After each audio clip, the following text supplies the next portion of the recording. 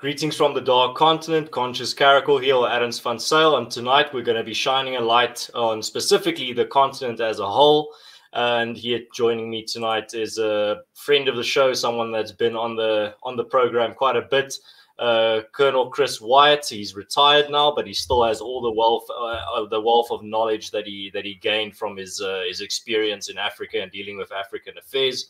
So we're going to be delving a bit deeper into the politics on the continent at the moment and what you can expect of going forward. So welcome on the show, or back on the show, Chris. Well, Ernst, bye donkey. It's a pleasure to be back. It's been a while. You've been busy. I've been busy. And I was busy even before being harassed by certain tech censors who ate up a lot of my time the past few months. But two things very quickly. You say you're in the Dark Continent, but I have to inform you it's only owing to ESCOM why you're in the Dark Continent. So that's the first thing. Second thing, stage 6 load shedding, which they deny. And the second thing is people keep calling me retired. I'm retired from active service, but I'm working 12, 16 hours a day, 7 days a week. So hardly retired, but I just want to get that up on the table. Yeah, lots to talk about across the continent of Africa today, and I actually look forward to our conversation because it's been a while since anybody's wanted to talk to me about Africa. I appear regularly on Ronaldo Ho's program every week now, in which we talk about Africa, but really it's focused mostly on South Africa and a bit on the U.S. So I'm looking forward to this conversation to talk about a lot of events unfolding across the continent. Excellent. So let's start off maybe with one of the big stories from this year, a story that seems to be shrouded in mystery. There seems to be a lot of conflicting information, or even an information gap in some regards to this specific country, and that country is Mozambique. Now, I've tried to find someone that I can talk to give me more information, but that seems to be a hard task in and of itself. So Chris, is there any idea that you can give us in regards to what happened this year in Mozambique and what's currently going on there? Sure. Actually, I've been warning people about the situation in Mozambique for over a decade, that this was going to metastasize and eventually lead to events like this. It was just a matter of time. And it's largely a consequence of the Mozambican government not having any genuine governance presence in the northern third of Mozambique. And arguably even in the center, it's not even that particularly strong. Most of their effectiveness is centered around Maputo and not far beyond that. They don't have the ability to project their governance and power, or they choose not to, a combination of the two. And this is not just the Frelimo government. This is during the Portuguese era. The Portuguese really didn't do much up there either. So it's a region that's long been neglected. In 2017, an insurgency began, and they began attacking people and killing people, but the numbers were relatively small, and it was ignored. And around that time frame, a little bit before that, there were discoveries of large natural gas deposits under the ocean floor just off the coast in the Straits of Mozambique. So the government, seeing dollars, got all excited about the potential for money, and I'm guessing also for pilfering some of that, worked with energy companies like ExxonMobil and others to exploit those reserves. They gave them licenses to do it. And then there wound up being a liquefied natural gas project that came on shore just south of the town of Palma in the northeastern part of Mozambique. Well, over the past 4 years, instead of dealing with the legitimate grievances that people in the north have, and also cutting off this nascent insurgency before it got anywhere, the government largely neglected it. And what forces they had in the north, police and military, were clustered around protecting the this Total site, which is a French French energy giant that had a site for liquefied natural gas south of Palma. So in late 2020, the number of people being killed by these folks who are being called ISIS, but they're not ISIS. They're being called that because they claim they're ISIS. To me, this is just a cynical ploy to get attention and make an affiliation that largely does not exist. This really isn't an Islamist insurgency, which is what is claimed. Muslims don't butcher people and chop their body parts up and drink alcohol and are gleeful over it. But that's what was unfolding in Palma on the 24th of March. So we get to this year, and the region is still neglected. What happens is that that about 100 or so, that's the most accurate information we can get, of these thugs, as I'll call them, came with weapons and attacked the town of Palma. And a large number of people were endangered. People fled for their lives any way they could get away. But what these guys did is they circled a couple of the different lodges and hotels up there. The Amarula Lodge was surrounded. And then they were pretty much trapped. And so people tried to get out, expatriates and Mozambicans, and they couldn't get out. So what happened is that the Dyke Advisory Group, which is a South African security firm, or some people would call them mercenaries, they were involved, hired by the government. The government didn't fly any helicopters up there. The government didn't use its 800 or 900 troops that were located at the natural gas facility to advance on Palma, even though they outnumbered these forces by 8 or 9 to 1 at least. They didn't do that. So the Dyke Group was the only one, for the most part, who intervened. They had a single helicopter. They didn't have an offshore ship to refuel or a nearby location, so they had to fly a couple hundred kilometers south to refuel, so they could only make limited attempts. They evacuated a number of people from there, around 20 or so, including the manager of the lodge. The rest of them were left to their own devices, including majority of the expatriates. Now, contrary to Amnesty International's disgusting and vile, inaccurate report and Al Jazeera's reporting of that report, this was put out as a racist action that the Dyke Group only took whites out. Actually, there were 20 white expatriates at that Amarula Lodge who were hunkered down there under threat of, being butchered and murdered by these ghouls, and only 6 of them were evacuated. The other 14 were left to their own, and amongst them included the South African who was killed in a hail of bullets as they tried to lead a convoy of Mozambicans and expatriates to safety on the beaches so they could be evacuated by boat to nearby islands. The majority of people were picked up were Black Africans that were evacuated from that place with the helicopter. The helicopter was a small bird. It could only handle so many passengers, so much weight. And there was criticism that they value the life of whites more than blacks, but it doesn't hold up to the scrutiny of the facts. And Amnesty International has not said anything since I exposed their fraud. I don't know if anyone's paid attention to it, but it's disgraceful. Instead of dealing with the insurgency, people try to turn this into a race issue when it was anything but that. This is a failure on the part of the government of Mozambique, the Southern African Development Community, and the world at large. And that's kind of where we're at now. These guys were hacking bodies. I mean, dead. They beheaded them. They're hacking. I saw videos. It was unbelievably gruesome. And it's just, there's other purported reports, which I've never been able to verify, of a group of expatriate bikers who were in a bar and it was burned apart. I've seen the footage of the corpses from that after the fact. What I can verify is I saw that the people who tried to escape out the door who were shot as the place burned down did have some sort of body armor on, because I could see the body armor burned to their torsos. This is wholly unnecessary. It's a consequence of malgovernance or a lack of governance, and this is what you get in the end. And this has less to do with Islamic insurgency and a lot more to do with thugs who are getting away with things because there's no one to oppose them. And Chris, do you know of any foreign powers that are involved here? Are these different groups being armed, or are they foreign powers there fighting them? What's the current situation in regards to outsider influence and outsider meddling in this situation that you know of? I'm not aware of any outsiders, including ISIS or the Islamic State or anyone else that has any interaction or is having any impact there. There's a possibility that some of these clowns that are involved in this may actually be from Tanzania, just across the border, because it's in that region. That's a possibility, but we simply don't know. Without the government taking action to go after and capture some of these people, to identify them, we're really going to have a hard time with this. But again, this didn't crop up on March 24th. This has been going on since 2017. And it's been ignored and neglected while these people were left to their own devices. Before the attack on the 24th of March in Palma, which was brazen, before that attack, there were already 500,000 Mozambicans displaced internally because of fear of this small group that's doing this. A lot of it is an effort to attribute it to Islamic jihadis, but it's not that. Now, there may be some people who are Muslims in the group and they're faithful. Maybe they're all Muslims, but this is not a jihad. This is gangsterism that's being painted as something else to suit political objectives and needs. There is, to my knowledge, no external influence or action involved whatsoever there. And Chris, maybe to speculate a little, where do you see the situation going in the future? If you could just looking at the factors involved and you're looking at the timeline so far, what do you see in the future for Mozambique? Sure, I'll address it, but let me get sideline our opinions. Just had a question about why the world's so silent about these atrocities. Well, the world's silent about these atrocities because the world just doesn't care. And right now, the political elites around the world are engaged in an effort to rewrite and redesign the entire global political system and change 400 years of history in an instant, using the convenient excuse of something that's been going on for the past 18 months. So they're not interested in this because it doesn't further their narrative. It doesn't help them achieve their goals. And so they'll ignore it. 6 million people at least are dead in the Congo. Nobody bats an eye. Nobody. Nothing. So, okay, so where do I see it going? Well, the Southern African Development Community jumped in and said, we're going to form a task force and we're going to go there and we're going to, well, okay. All of Africa and each of the regional economic communities is supposed to have a standby force as part of the African Union's standby force. Each have a brigade.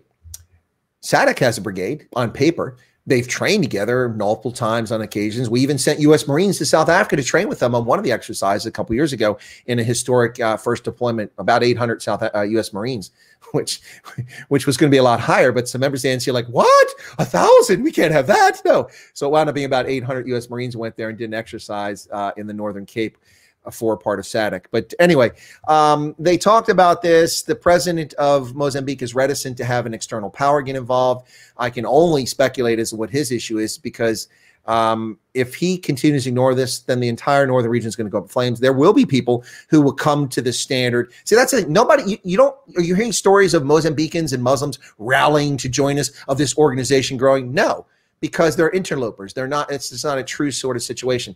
But what I foresee is that the situation is going to drag on like this. It'll be slow burn. Occasionally, there'll be horrific attacks. Innocent people will suffer. Expats will be gone. They'll not be there. The liquefied natural gas project will likely continue, or it'll just shut down. It's hard to say.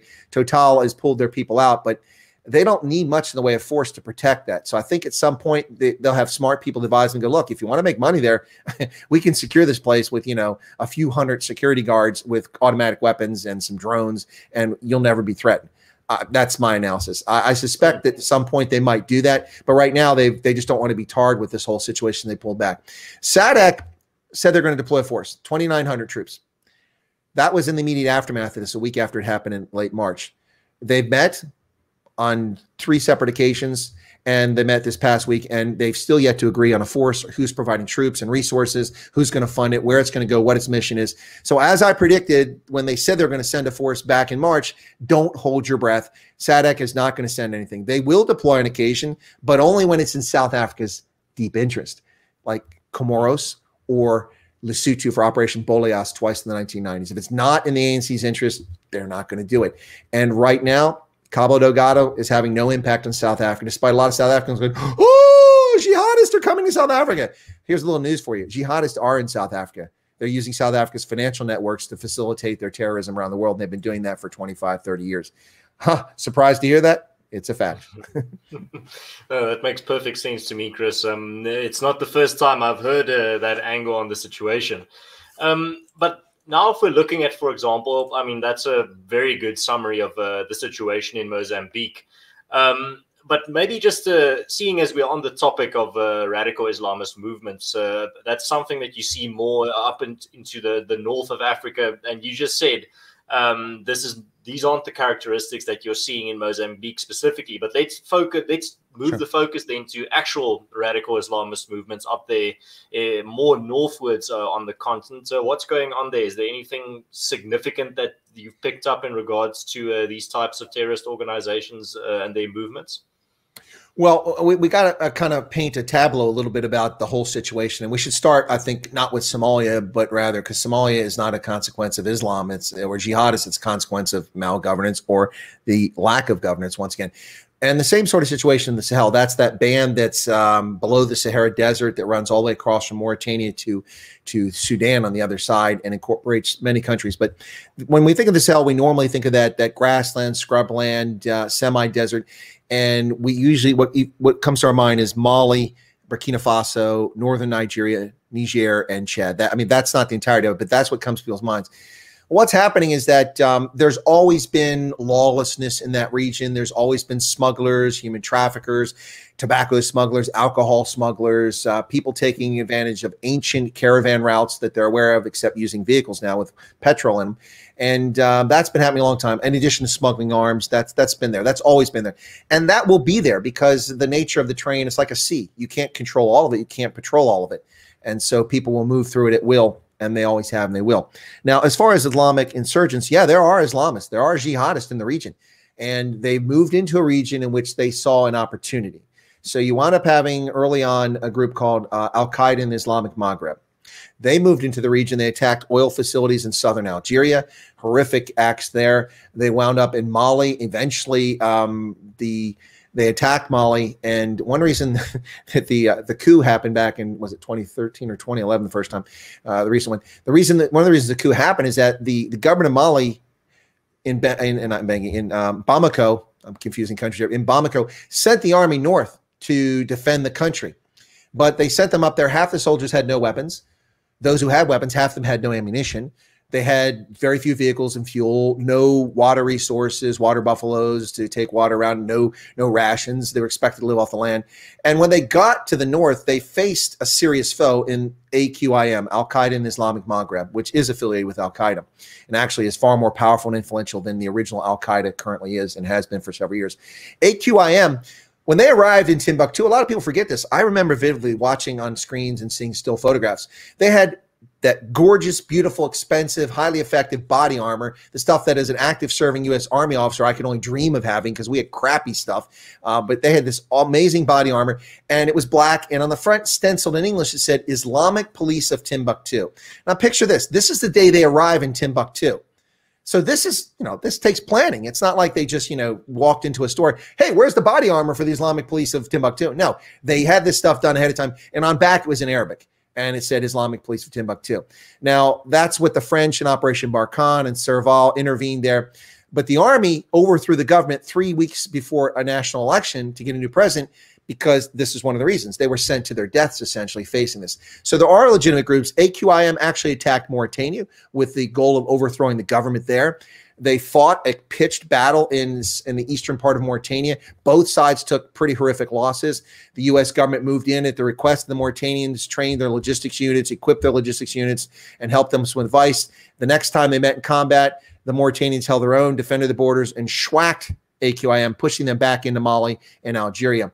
In Niger, they're also active there. And this is just one group. There are many of these other groups out there. From my perspective, very little of it has to do, same with terrorism, very little of it has to do anything to do with religion. That's an excuse used by people to get people to rally to their standard or to their flag.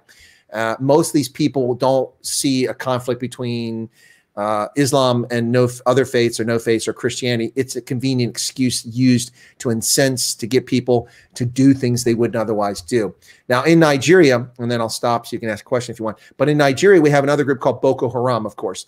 Boko Haram started as a movement that was angry because the northern part of Nigeria was being neglected by the government. The resources from the oil-rich state weren't reaching in sufficient numbers in their view, and they had a legitimate grievance. Well, the government overreacted, arrested the leader and founder of Boko Haram, who was largely peaceful, and several hundred of his followers. And he died in government custody, along with a bunch of his followers. So when that happened, Boko Haram became a militant group and started protesting. They attacked police stations. The police ran away. So they broke in and stole all the firearms from the police station. And suddenly they have weapons. And it's gone on from there and there. When the Nigerians sent the 6th Division in the north to fight them in the northeastern part of Nigeria, near the forest up there, the Sambisi forest, the Boko Haram fighters at the stage had been around for several years. They attacked the 6th Division and they ran away. Soldiers literally dropped their rifles on the ground, and so they were better armed. So just recently, the leader of Boko Haram, which is splintered and split into other factions, plus there's other jihadist groups there. There's as much discord amongst the jihadists in Nigeria as there is in their fight against the Nigerian government now, which has actually made things a little bit calmer in some respects. But Abu Bakr Shakal was claimed to have been killed in an attack by a rival Islamist group, ISWAP, the Islamic State in West Africa province, against his Boko Haram group. And when they did that, apparently he committed suicide. He blew himself up with a grenade or an explosive or a body explosive. So it's been reported for a couple weeks now that he's dead. Today, there was a report out from that group, the Islamic State of West Africa province, that in fact he committed suicide and he's dead. So it's really complicated, but I would argue, which is not what many counterterrorism experts will tell you, but I would argue that much of this has little to do with Islam. It has a lot to do with power and control and who wants to control things. They're using something at their disposal that they think is effective. Some people are legitimately doing it for that reason, but the real people behind it are actually egotistical, greedy, and arrogant. No, that's fascinating, Chris. But in regards to, let's stay with Nigeria. I think something that really made the news headlines this week was the fact that in Nigeria, Twitter was banned, or Twitter was taken offline in the entire country, and this actually had a lot of people talking. So, what's going on there? Do you have any insights for us in regards to this news story? Well, it's interesting because you think that I bet you Donald Trump's going, damn, I wish I had that kind of power. If I could only have banned Twitter in the United States, that would have been awesome. So what's going on here is that President Buhari, who's a graduate of the U.S. Army War College, by the way, President Buhari, but like in 1980, it was a long time ago, he is under attack literally from all angles. People are angry with the security situation in Nigeria. There are armed gangs attacking villages in the northwestern part of the country. 66 villagers were killed 66 villagers were killed. Actually, the number's up to 83 now. It's hard to keep track of this. Then you've got got Boko Haram running rampant in the Sambisa Forest, the northeastern part of the country. You have police accused of human rights abuses, shooting on demonstrators with no just cause. You have criminal activity spiking. You have the Niger Delta, which is once again up in flames, and a separatist movement down there, all but starting a civil war. And so he threatened on Twitter, he used his Twitter account to say, look, there'll be consequences if you break the law. Twitter decided, because a lot of Nigerians took offense to that, as people are bound to do, they reported him. So Twitter took him down for 12 hours. So Nigeria said, fine, you're banned from Nigeria. What I say is that if Trump only had that power, wow, what would that be something? And so to their discredit, and I say discredit because while I don't think that the solution for Nigeria is to ban Twitter and 39 million Nigerians who use Twitter from having access to their account, that's a bit draconian. At least they're taking action. These tech titans do what the hell they want with no consequences to heads of state, They did it to Trump. They're doing it to Buhari, and they just allow people to do what they want. You and I could both go on Twitter right now and find the most vile, repulsive, threatening, bullying, threatening people's lives, accusing people of things, and nothing happens to it. Nothing's done to take it down. I've been attacked by a bunch of flying monkeys who are friends of a particular leftist in South Africa. I'm not even on Twitter, and they type in my username and just to draw me into their arguments because they're angry about stuff. That behavior, nothing happens to it. So Buhari sends a warning through a communications method, and they take it as abuse or bullying, so they remove it. So Nigeria is suspended, and they've shut them down. Now, what's happening here in the West is that the United States, the European Union, the United Kingdom, Canada, Ireland, and the UK have all condemned Nigeria's silencing free speech. Really? I haven't seen any of those governments stand up for my channel disappearing when I violated 0 of YouTube's channel rules. Nobody stood up for my freedom of speech from a tech titan that has exemptions here in the States they shouldn't have.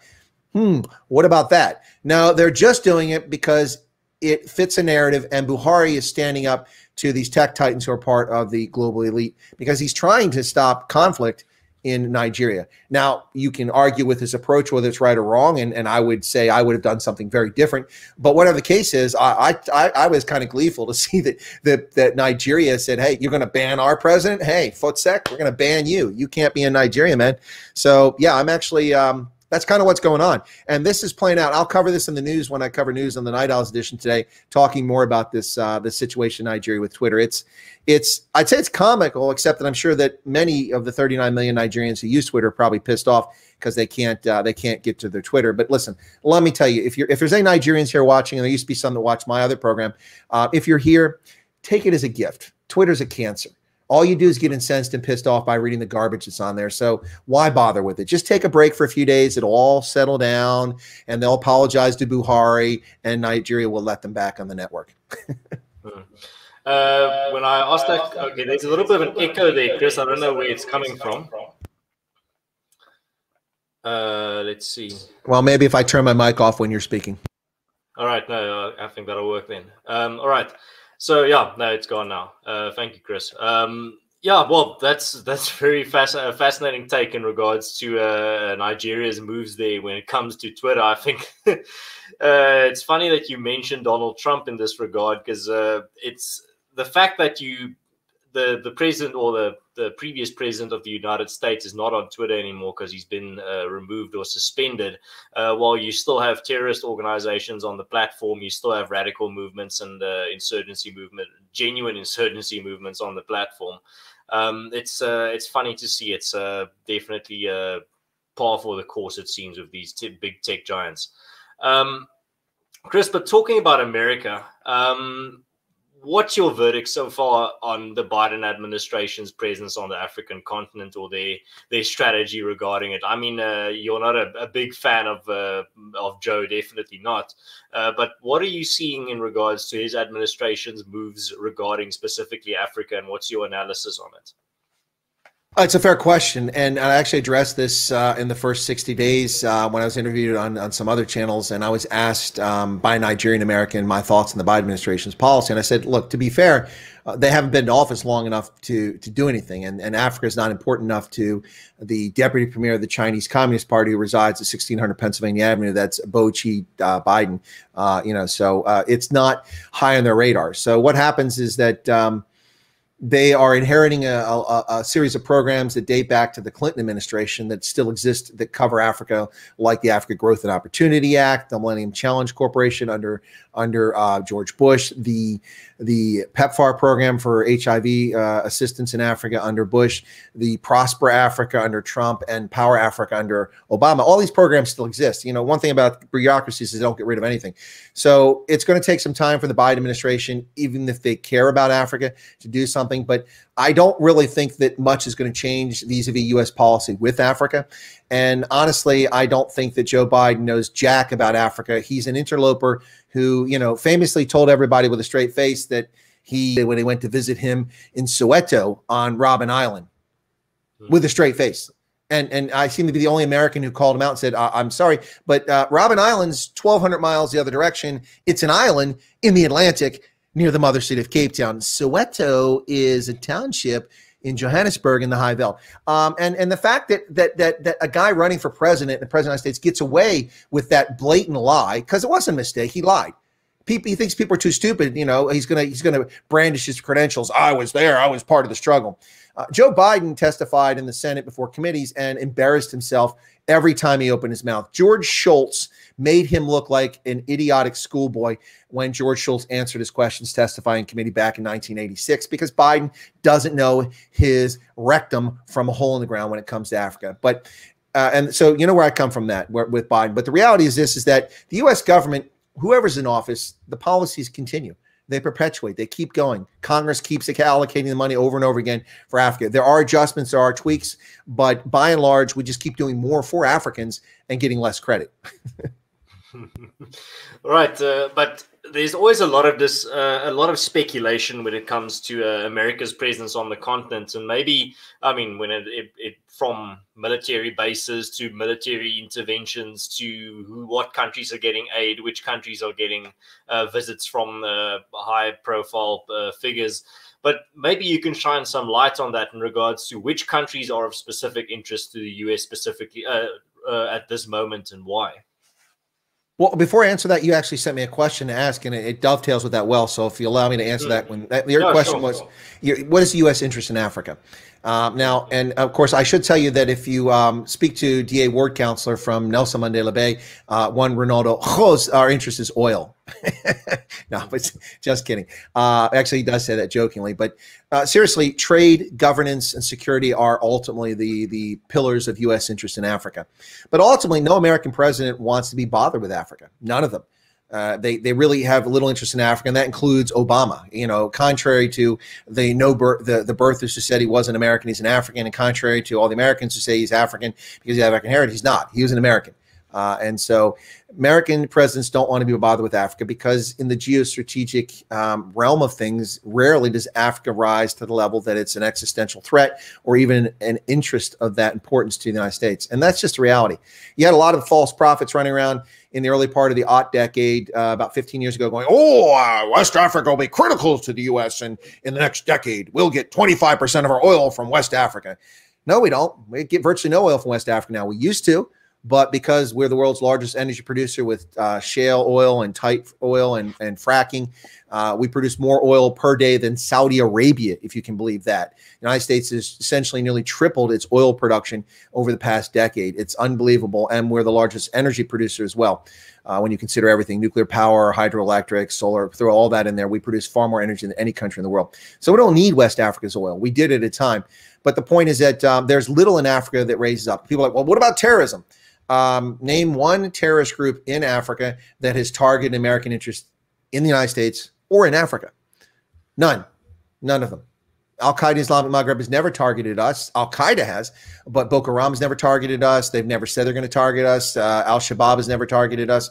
That isn't an existential threat to the U.S. So that's the first part. Now, the question you just asked there is which countries? Now, that's a fascinating one for you, Ernst, because you'd be surprised. I'll put the question to you. Which country do you think currently receives the most U.S. foreign assistance in the entire continent? Just take a wild stab at it. And it's okay to be wrong because you got 54 answers. I would reckon Zimbabwe. Okay, well, Zimbabwe has historically gotten a lot of money, despite the fact that we have sanctions on Zimbabwe. By the way, there are no sanctions on Zimbabwe. That's a lie. It's a myth perpetuated by bigots, zealots, and leftists in the ZANU-PF. They are and uninformed Africans who like to perpetuate lies. There are no Chris, sanctions. Before you answer, people in the chat are actually guessing. So let's put their guesses on the screen before you answer. Okay. So Brett's been a smart aleck. Says South Africa. Sideline Opinion says Botswana. Jonathan says Somalia. Let's get one more guess in here before Chris reveals the answer, which might have already been put on screen. I don't know. I don't see it on screen. So it's not there yet. All right. There doesn't seem to be any more guesses. Chris, give us the answer.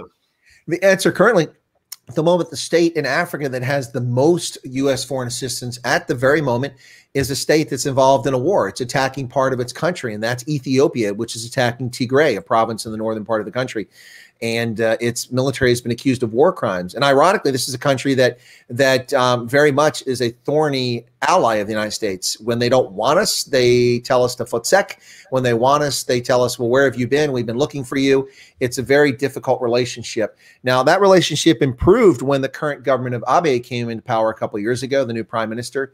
But this war with Tigray is causing a lot of friction with the United States. We have $50 million Millennium Challenge project that's supposed to take off, but it's not going anywhere because it's been suspended because of this.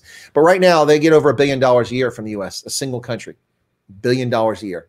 And that surprised me when I found that out recently, because historically it's been other countries in Africa. For instance, just off the top of my head, these aren't exact figures, but Uganda gets about $450 million a year from the United States. In fact, if you took out the $380 million or so that goes to the healthcare sector, there would be virtually no healthcare in Uganda. Virtually none. The U.S. foots the bill for almost all healthcare in there. And as well as Rwanda, we send money there, which subsidizes their insurance scheme. And we have leftists that don't know their bum from a hole in the ground who run around and go, look at Rwanda. They have socialized medicine. It's wonderful. Yeah, we're paying for the insurance, not Rwandans. So that works real well if you got a big daddy. So who's going to pay for our insurance with socialized medicine? Will China pay for our insurance? No. So, South Africa gets about $350 million a year in U.S. assistance in one form or another. It's been up and down over the years, as high as $500 million. But no, Botswana is not but actually Botswana is a victim of its success. When I was assigned to Botswana over a decade ago, we were in the midst of lowering our assistance to Botswana because they had risen to the level of a middle-income country. So the U.S. government's reward to a country for success is, well done. We're not going to give you any more money. You're on your own. All right. No, that's fascinating, Chris. I didn't know that.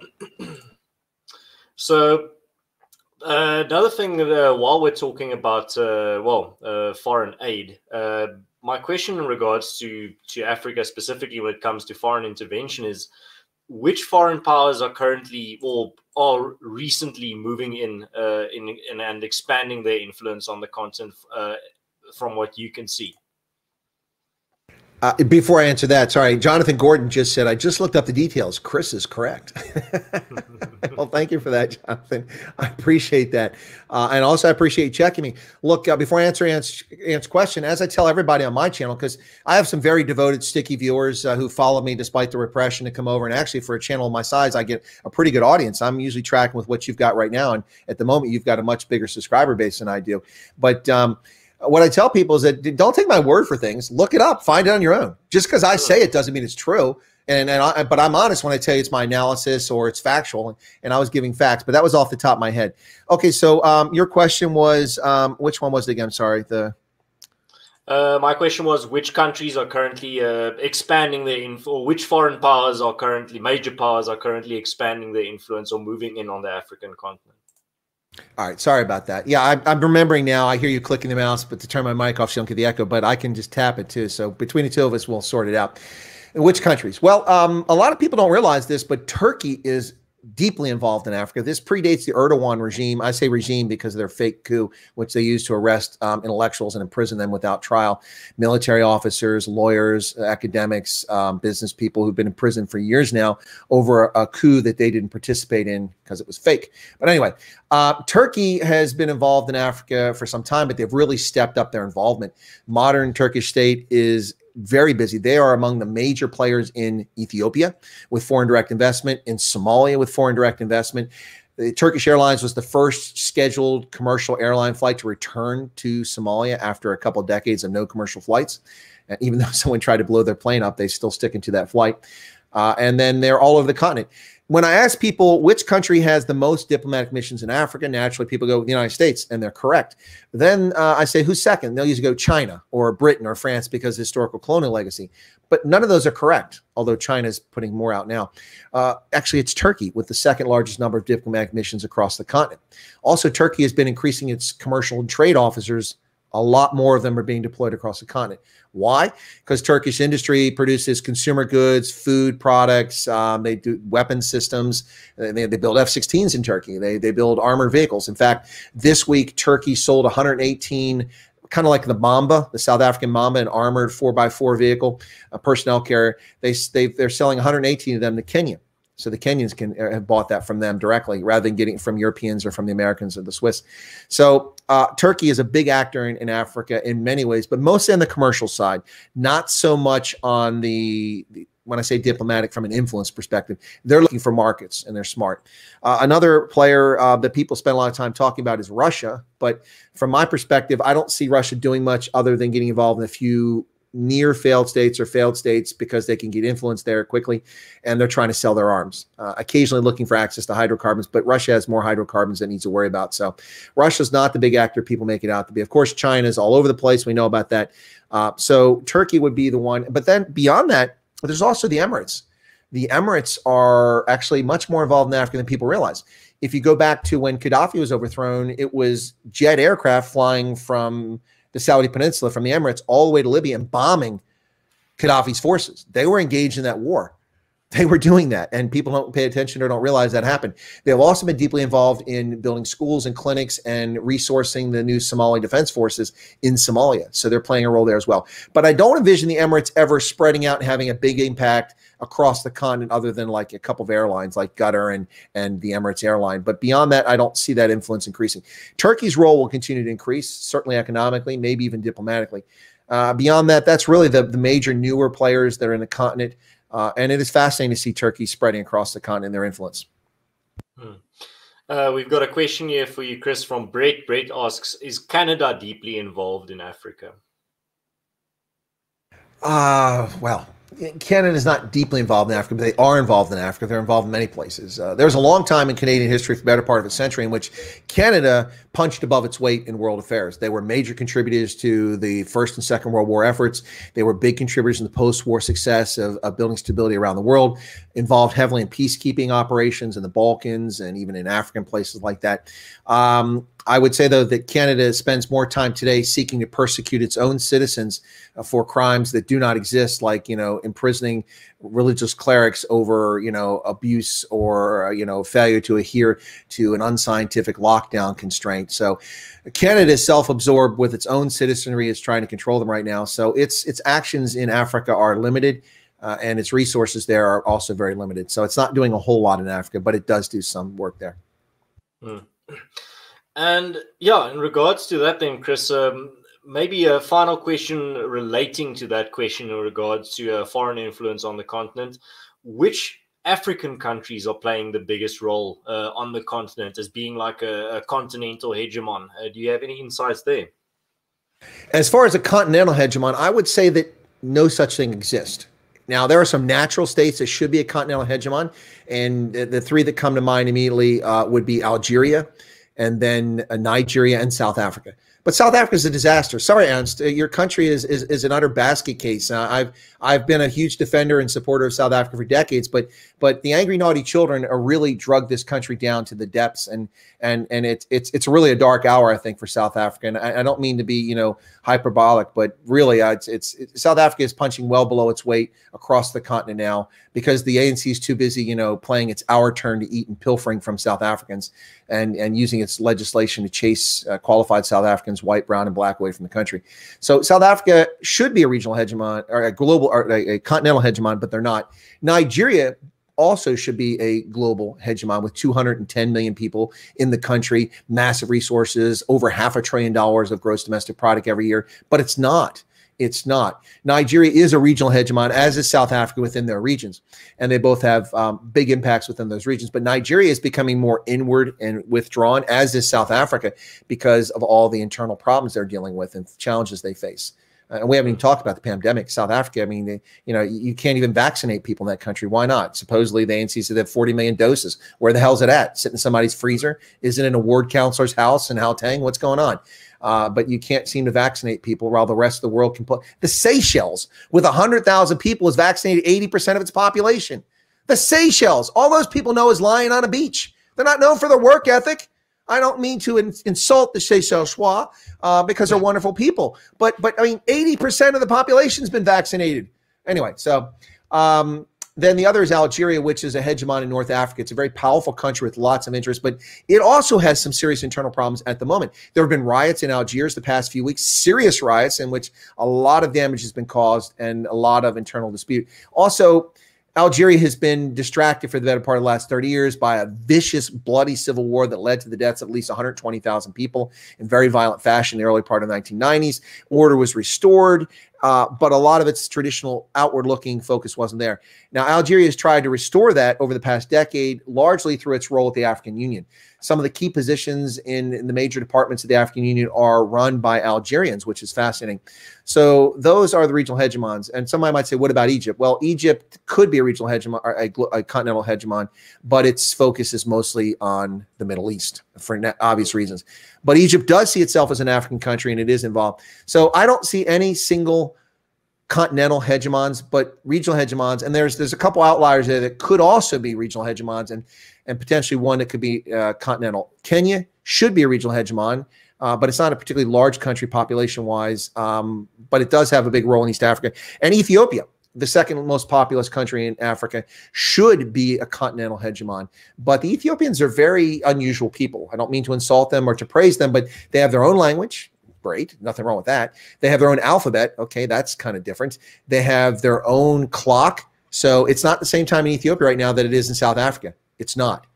And not because you're in different physical areas or same time. They have a completely different clock. They tell you to come at 3 o'clock. That's not 3 o'clock you and I know. And then they have their own calendar. It runs to their own tune. They have Christmas. They celebrate it different than the rest of us, even though the country's full of Christians. Their Christmas day falls on a different day of the calendar year. And that's not a criticism. That's just saying it's a very different world for the Ethiopians. And a lot of times they're insular. We're Ethiopians. It's, if you ask an Ethiopian about being black, they'll look at you like, black? Even if a person's very dark complexion, we're not black. We're Ethiopian. So it's a different. So there is no continental hegemon in my view.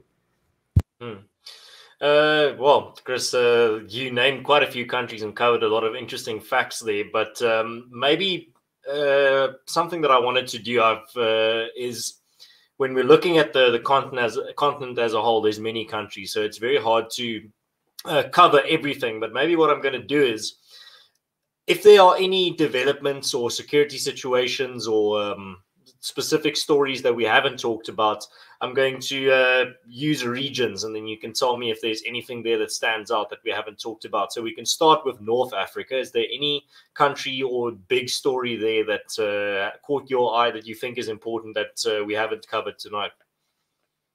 Well, there's a couple bad news and one good news story. The bad news is the riots that were taking place in Algiers. That's not a good, it's a troubling sign for Algeria. Hopefully that will get resolved sometime soon. And then the other is these Spanish enclaves in the north of Morocco. This is territory that belongs to Spain. They've retained, and thousands of migrants, all economic migrants. These are not real asylum seekers. Economic migrants have flooded into there and then were arrested, detained, and deported. And it was a very tragic human situation. A number of them drowned, foolishly trying to get around the fences that are built there between Moroccan and Spanish territory. That's a recent story as well. And then Morocco itself is quite an interesting player. They've expanded all across the continent, kind of like Turkey has done. They started in Francophone West Africa, buying insurance businesses and banks, stakes in them, or outright buying the companies, spreading their influence. Morocco is becoming one of the big foreign direct investors in the rest of Africa, and they're African. So that's an interesting story. So that's kind of the North Africa scene. And before we continue, here's a question here from the chat. Paulie says left out Rwanda. So I think he's insinuating potential hegemon or superpower or power on the continent. But maybe, Chris, rather than going into that specifically, what do you know about what's currently happening in Rwanda? Can you give us an overview? Sure. Rwanda is a great place to do business if you want. Oh, look at that. You got a super chat. Cool. From Joseph Coney. He must be hiding out in the Central African Republic. He has his British pound account there. But what do I know about that? Well, Rwanda is mixed feelings on Rwanda. A lot of people look at objectively, say that, there's a real problem there. It's a repressive police state, and Kagame is dictatorial. And that's a fair argument to make. But the flip side of that coin is that Rwanda's clean, it's safe, you can live there unmolested, and it's a very orderly society. So that's the flip side of that. What I can say is that it's a very popular destination for businesses looking to get into Africa. Right now, Rwanda just they've got a Volkswagen assembly plant that's being, I think it's finished now. They're actually producing cars, or it's close to it. So they're going to produce Volkswagens for the domestic market in Rwanda and potentially for sale in Burundi and Uganda, perhaps even Kenya in the future. So that's going on. That's the first thing. The second thing. Then the other thing is that Rwanda, unfortunately, is a mischievous player in regional security. They're consistently involved in raiding or supporting activity in the Eastern Kivus, undermining security there, endangering lives. And they ironically have a tiff with Museveni. Kagame and Museveni are old traveling companions. They both fought together to get Uganda its independence. And when Kagame was assembling his patriotic front for Rwanda, he had succor and refuge in Uganda. He was allowed to keep his forces there to train them and live there. And then he used it as a base to invade Rwanda in 1994. So they're old friends. They've known each other for decades, but right now they're having a spat. They're having a tiff. The thing with Rwanda is easy to set up a business, great potential there, but it's a very small country. So it couldn't possibly be a hegemon. Only talking 60 million people in the country.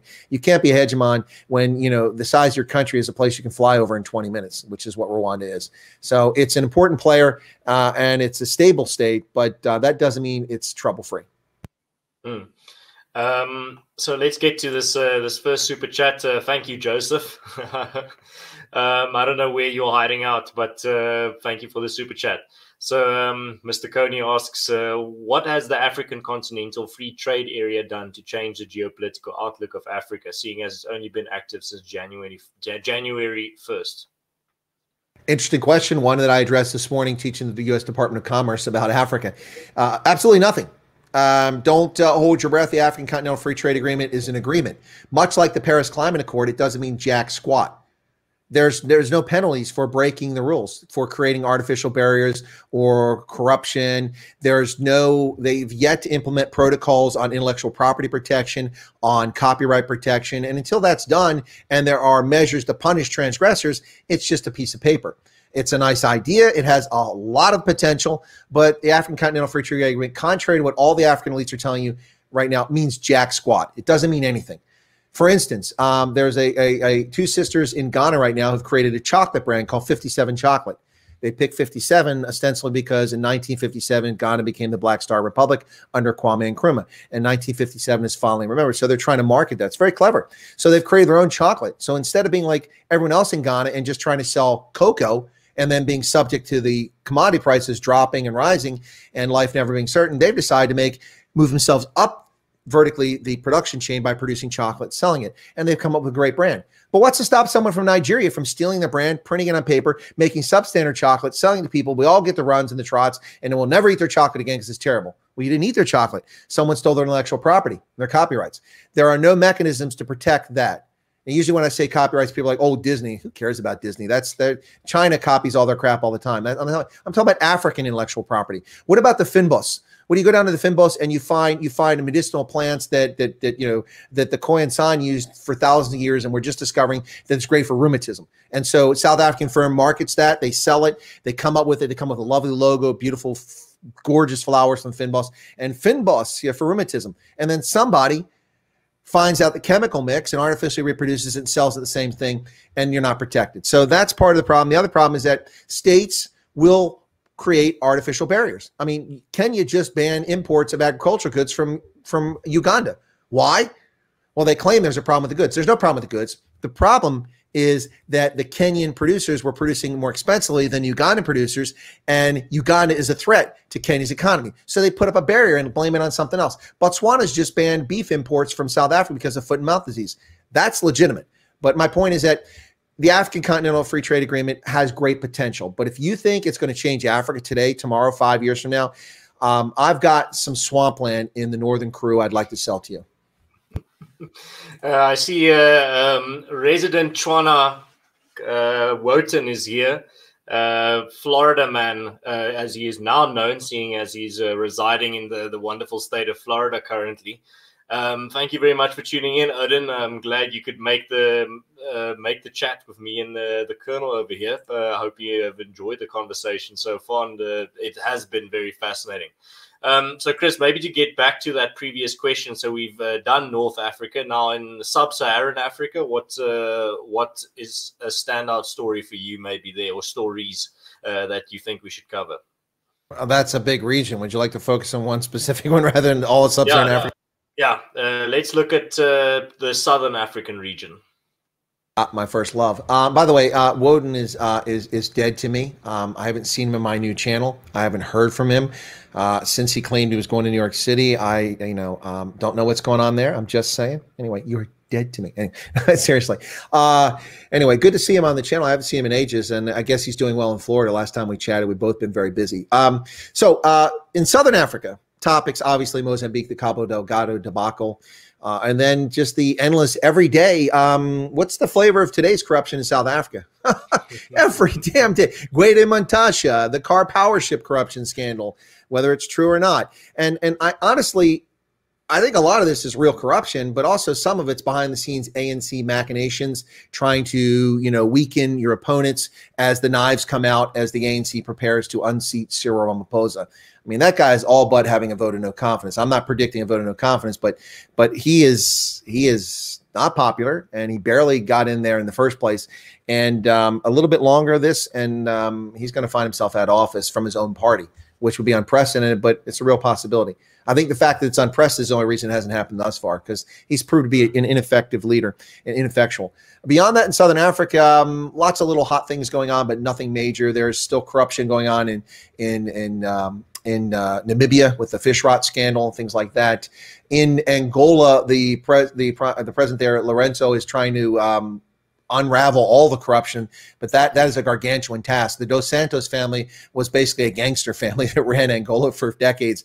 And it's ironic because Isabel Dos Santos was put in Forbes Africa and in Forbes and all. Oh, she's the most successful and richest woman in Africa. Yeah. Because just like Cyril Ramaphosa, everything was handed to her. She doesn't have any business acumen. That's nonsense. And now that her assets have been frozen in Angola and she's facing charges and potential prison time if they ever track her down, yeah, the bloom is off that rose. So Botswana, unfortunately, is suffering under what I would consider to be an egotistical, impetulant leader who has damaged his country's reputation, and a lot of corruption is taking place there, especially in the midst of the pandemic, as government officials thieve.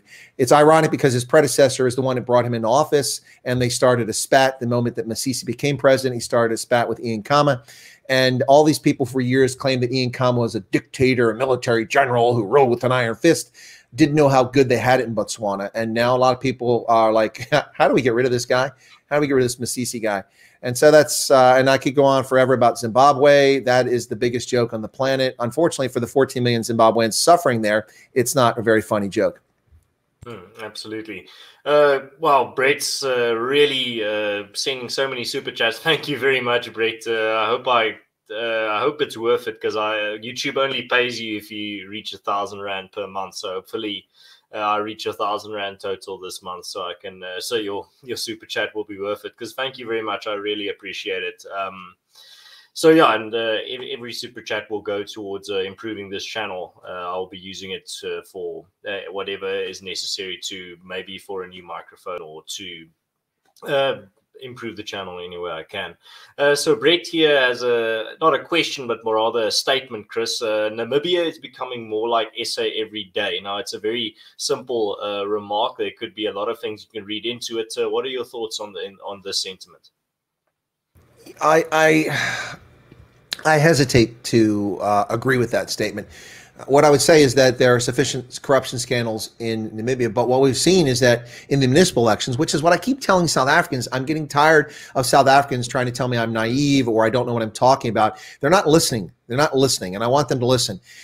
It's supposed to be the 27th of October. Somebody tried to tell me the other day it was a different day, but whatever day it is in October, assuming that the municipal elections happen in South Africa, people need to go out and vote.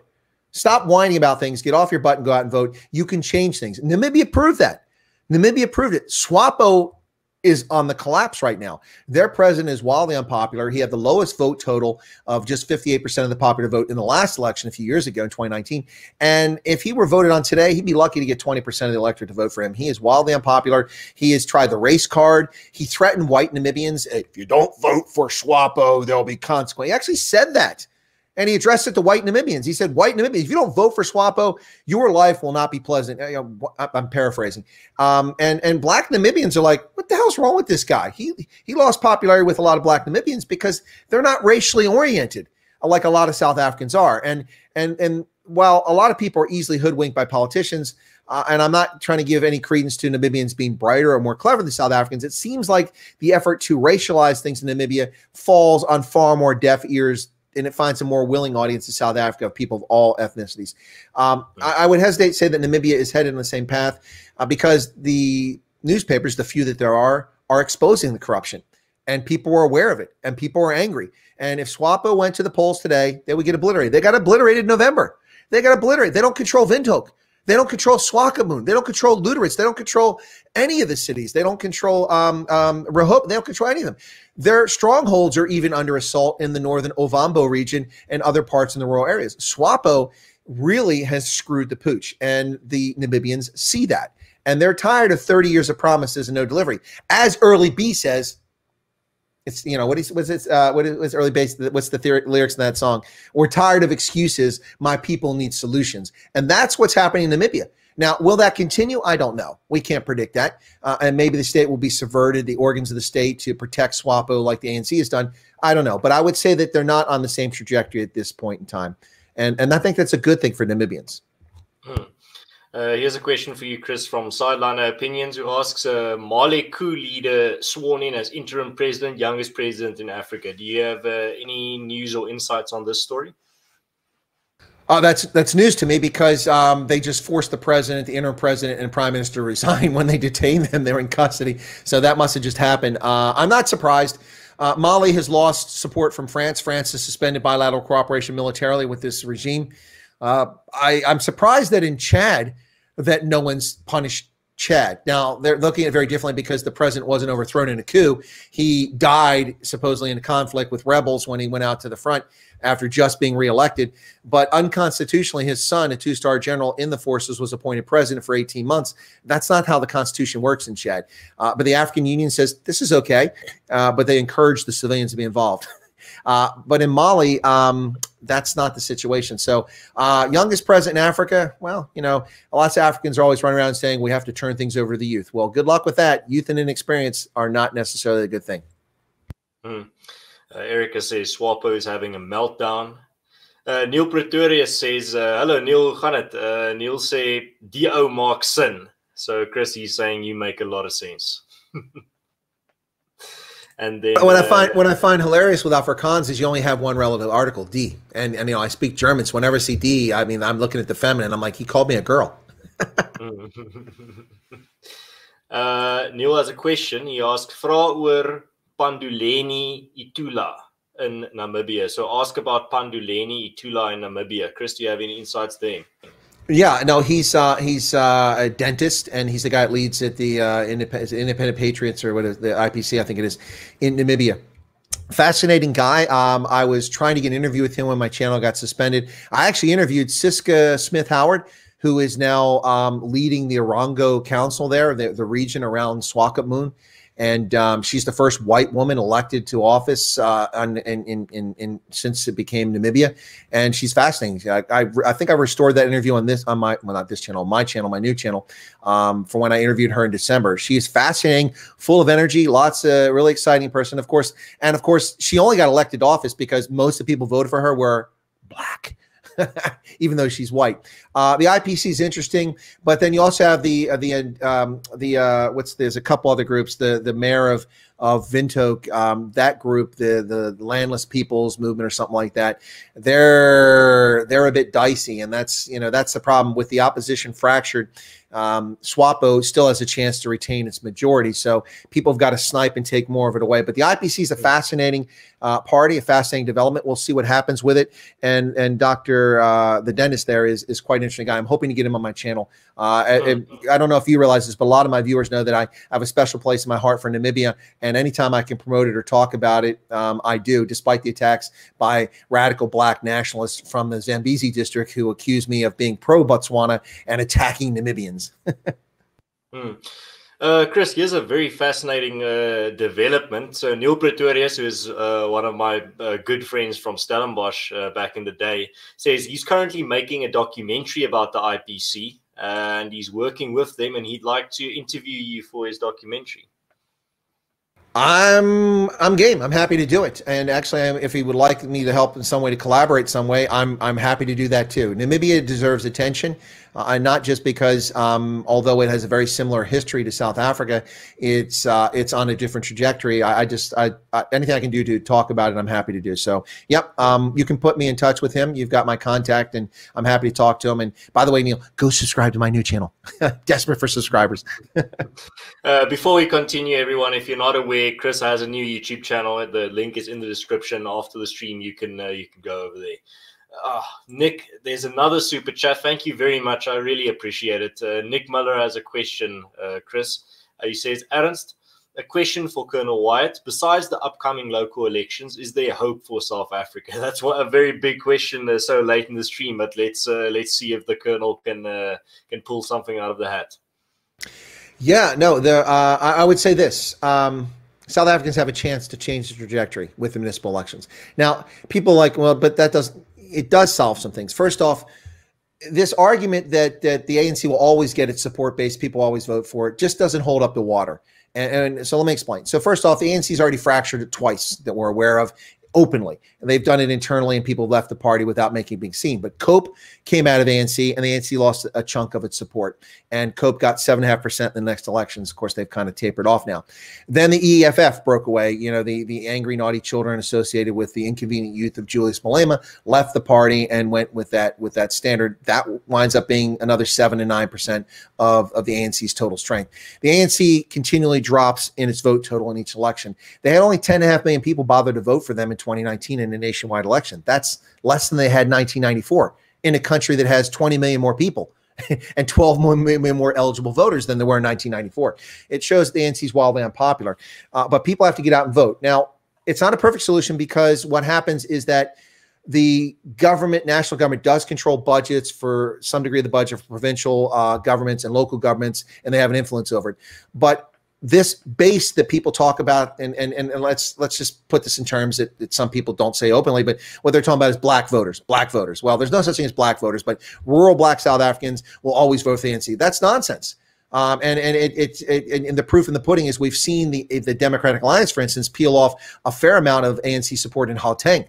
You know, the DA, despite a feckless, useless, idiotic, stupid campaign in 2019 in which Musi Maimane should have done the right thing, and as soon as the results announced, tendered his resignation. If he were a real man, he would have done that. But despite that, they still hived off a lot of the ANC support, and they nearly took Gauteng province. So my point is that you can get voters to not vote for the ANC and vote for your standard, and you need to do it. And 2021 is the key. If you take control of the municipalities, then you can show, not in a coalition. We've seen the coalition fail in Nelson Mandela Bay because corrupt parties wanted concessions and the DA wouldn't go along with concessions. So the coalition fell apart and the city fell back into the ANC's hands. It's back in DA hands now. But if you take control of the city, you can show improvement. Now, we can debate about whether the DA has been successful in Cape Town. That's a fair argument. But in Nelson Mandela Bay, any objective observer will look that in the time that Alpha Trollop and the DA controlled that city, streets were cleaner, refuse was picked up, parks were mowed, things were clean, services were delivered, and the city improved day by day, got better and better. Now, if any political party can do that in a small town, or they can do that in Shwana, or they can do that in Joburg and Durban and Bloemfontein by taking power from the ANC, then you will prove to voters who are skeptical that you care about South Africans, whether you are the Inkatha Freedom Party, you're the UDM, you're the African Christian Democratic Party, which doesn't stand a snowball's chance in hell of taking any towns, but the Freedom Front Plus could probably take some towns in the Northern Cape, in the Karoo, the IFP could take some towns in KZN, and the DA could take the major metros without a coalition. And then you prove to voters that you're honest. And when you find corruption, you stamp it out and you send them back and you make a public spectacle of any transgressors, unlike the ANC, and you can compare your actions to the ANC. So I think that there's hope. But if the ANC retains a majority in the metros in the municipal elections 2021, my optimism for South Africa will diminish greatly, and I will be looking at a country in which the twilight hour is approaching. Well, Chris, the super chats are rolling in. Really, thank you very much, guys. Like I said, I hope I reach enough this month so YouTube actually pays me out or pays the money, because that will mean that this money isn't just going to YouTube. But thank you very much. Duck Horse 256 gave me, I think this currency is the Ugandan shilling. That's correct. That's correct. Yeah. Yeah, very interesting. He asks, any thoughts on ADF in Eastern DRC? The UPDF just redeployed there, but it smells fishy to me, given that the DRC demands Uganda $13 billion in reparations. Chris, do you have any information on this? Sure. For those who don't know, I was stationed in Uganda, and I worked extensively with the Ugandan People's Defense Force. I've also worked down in the southwestern part of the country, which is where Museveni is from, and where the ADF comes across the border from the Congo frequently. The ADF has been a thorn in the side of the government in Uganda for a long time, and their incursions are real. They do come across the border. They do commit crimes. They do commit terrorist acts, and they are a legitimate threat to security for people in the southwestern part of Uganda and also in the Congo. But beyond that, they don't have much reach, and they're not a threat to anyone else by and large. I'm not surprised to see the UPDF go back down there. Museveni's government can't allow this sort of nonsense to be happening where people suffer as victims of this depredation. So I think that's why they responded. I mean, Museveni's got enough distractions right now. His oppression of Bobby Wine, the murder of dozens of innocent civilians at campaign rallies by security forces, including the police and military. It's quite disturbing. And now we have just open assassination attempts on the streets of Kampala. General Wamala they just tried to assassinate him. I know him personally. I worked with him extensively in Uganda. He's commander of the defense forces when I was there. They tried to kill him. They murdered his daughter and his driver. He was shot in the shoulder and survived. But this brazen daylight riding around on boda bodas. Boda boda is a scooter. The reason it's called boda boda is it's a bastardization of English. Boda to boda was because people used to ride the scooters to go from border to border. going from one border to the other. So they call them boda boda. And so people riding boda bodas and shooting a minister of government and a retired general, that's off the charts. This is now, I could be wrong. My experience is an honest man, a legitimate person who was very successful with the police, kept them as honest as possible, successful in the military, and has been a reliable government minister, not involved in corruption, and someone tried to assassinate him. There's a lot going on in Uganda, and people need to pay attention to it. The inability of Yoweri Museveni to let go and walk away with the big man complex is very detrimental to the current situation in Uganda and to its future. He is a nearly 10,000-year-old fossil who needs to leave. However, half of Uganda's population under the age of 15, and they have no idea who this fossil is and what his role in life is. It's very disturbing. Well, Chris, we could talk for hours. It's really fascinating delving into your knowledge of the African continent. But maybe a final question before we start wrapping up, and that would be, if you could tell someone, if you could give someone a suggestion in regards to one country in Africa to keep an eye on for negative or positive reasons, just for interest's sake, a country where it's very interesting times, which country would you pick? Oh, well, that's a little different from the question we talked about ahead of time. I thought you just said just to watch, and I was looking from a positive standpoint. And I came up with a list of 4 countries there. I said Mauritius, Rwanda, Ghana, and Tanzania. Tanzania is maybe I'll change the question. Give a quick summary on each one of those. Yeah, and then I'll tell you the one that must be watched for negative reasons. So Mauritius has long been a popular destination for wealthy, high net wealth individuals who are looking not to get away from Africa, but to get away from places that are problematic. Great banking system, great resorts, healthy economy, a relatively calm society in which people get along. So Mauritius is a fascinating one there. Rwanda, because its potential for business is an interesting story. Ghana is a very interesting story in West Africa. It's doing quite well, other than the fact it's adding a bunch of debt that I think is in some respects unnecessary. Tanzania, after the death of John Magufuli, who died from COVID a few months back and has been replaced by the vice president now, she looks that the country may be changing course. Tanzania has immense potential, lots of mineral wealth, tons of agricultural wealth. It could be a tiger. It could be an African tiger. You know, I know there's no tigers in Africa, you know, the Asian tigers. I'm trying to make the comparison. It could be the African lion that roars if Tanzania goes on the right path. It's had a very fractured and difficult history since independence, with a path down socialism, which didn't work and was disastrous and led them to in poverty for about 30 years. And they finally changed course. And it was a rising star until Magufuli came along, and he just became a problematic figure. Now with his death, Tanzania might be an interesting story. As far as the country in Africa that people need to pay attention to, that's South Africa.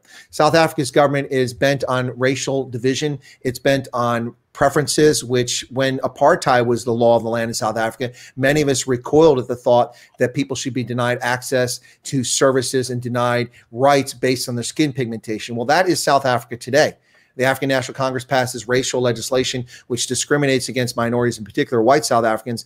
It has the absurd position of having a successful black-owned company, majority black-owned company in South Africa, like Grand Parade, which owns the Burger King franchises, 90 franchises around South Africa.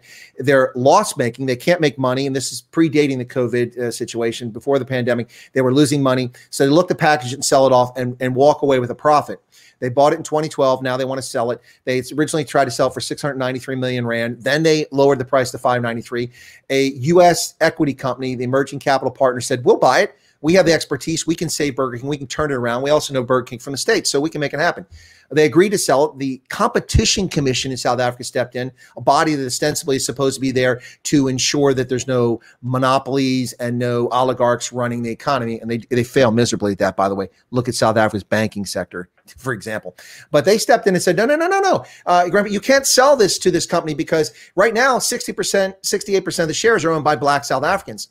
And when you sell it to this American company, 0 will be owned by blacks of any stripe.